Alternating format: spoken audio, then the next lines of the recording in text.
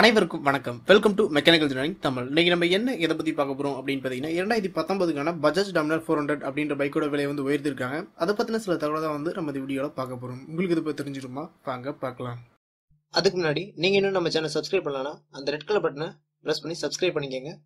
கூடவே அந்த பெல் பட்டனையும் பிரஸ் பண்ணிக்கங்க. நம்ம சேனல் என்ன வீடியோஸ் போட்டாலும் உங்களுக்கு உடனுக்குடன் அப்டேட்ஸ் வந்துகிட்டே இருக்கும். பஜாஜ் நிறுவனத்திலே வந்து ஒரு ஹை எண்ட்ல இருக்கக்கூடிய ஒரு ஃபிளாக்ஷிப் பைக் அப்படின்னு பார்த்தோம் அப்படின்னா பஜாஜ் நிறுவனத்தோட பஜாஜ் டாமினர் 400 அப்படின்ற ஒரு பைக்கை பத்தி சொல்லலாம். இந்த பைக் வந்து பாத்தீங்கன்னா பலருக்குமே எந்த ஒரு பிடித்தமான பைக்காவே இருக்கு.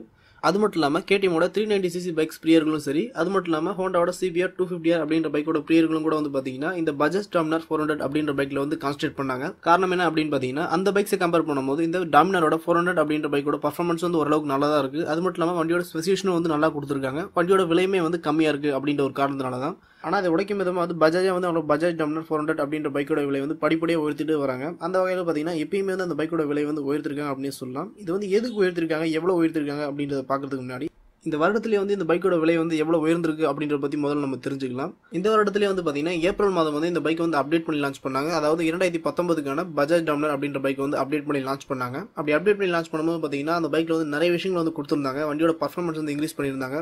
வண்டியோட சஸ்பென்ஷன் வந்து இம்ப்ரூவ் பண்ணியிருந்தாங்க. அதாவது அப்சைட் டவுன் டெலஸ்கோபிக் வந்து கொடுத்துருந்தாங்க. இந்த மாதிரி சில அப்டேட்லாம் கொடுத்த காரணத்தால பார்த்தீங்கன்னா வண்டியோட விலை வந்து உயர்த்திருந்தாங்க. அதாவது பார்த்தீங்கன்னா எக்ஸ்ஷோரூம் பிரைஸ்க்கே வந்து 12,000 ரூபாய் வந்து பார்த்தீங்கன்னா வண்டியோட விலை வந்து உயர்த்திருந்தாங்க.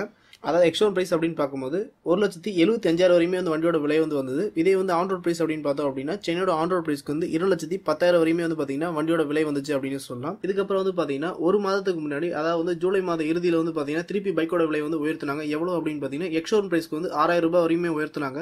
அதாவது 1,80,000 வரையுமே வந்து பார்த்தீங்கன்னா வண்டியோட எக்ஸ்ஷோரூம் பிரைஸ் வந்து வந்தது. இதே வந்து ஆன் ரோட் பிரைஸ் அப்படின்னு பார்க்கும்போது சென்னையோட ஆன் ரோட் பிரைஸ்க்கு வந்து 2,20,000 வரையுமே வந்து வண்டியோட விலை வந்தது அப்படின்னு சொல்லலாம். இந்த விலை உயர்வுக்கான காரணமாக வந்து பஜாஜ் தரப்புல வந்து என்ன சொல்லப்பட்டுச்சு அப்படின்னு பார்த்தீங்க அப்படின்னா, நாங்கள் வண்டி அப்டேட் பண்ணி லான்ச் பண்ணும்போது வண்டி வந்து குறைஞ்ச விலையில தான் வந்து லான்ச் பண்ணோம்.